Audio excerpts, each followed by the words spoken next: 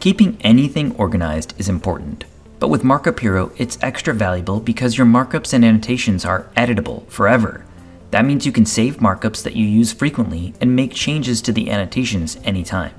Every other screenshot and annotation tool out there flattens your annotations after you finish. That means it's locked in. If you need to change something, even a few minutes later, you have to start over.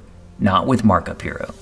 So you can see, organizing and finding past markups is pretty key. Start by adding a title to your markup so it's searchable from the My Markup screen. Then try adding markups to collections.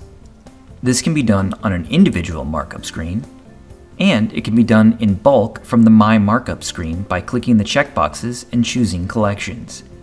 Then navigate to a specific collection to see all the markups included in there.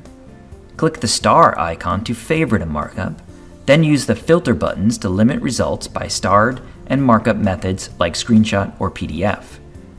Now take a look at the next how-to videos listed at the bottom of this help page to learn more about Markup Hero.